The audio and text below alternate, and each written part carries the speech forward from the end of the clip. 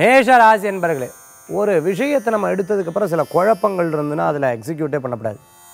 காலை 8லேருந்து 10 மணிக்குள்ளே இந்த மாதிரி நிறையா விஷயங்கள் இருக்கும்.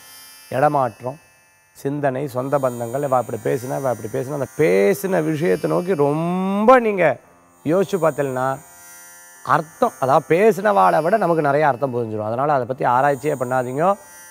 இன்றைக்கி நிறையா காரியங்கள்லாம் உங்களுக்கு அனுகூல்யமாகும். ரொம்ப மனதில் தெளிவில்லாத காரியத்தை பண்ணவே வேண்டாம். சின்ன சின்ன வேலைகள் பண்ணும்பொழுது பார்த்து பண்ணிவிட்டேன்னா போதும். எல்லா காரியங்களும் உங்களுக்கு அனுகூல்யமாக நடக்கும். சின்ன சின்ன பிரச்சனைகள் பெருசாக எடுத்துக்க வேண்டாம்.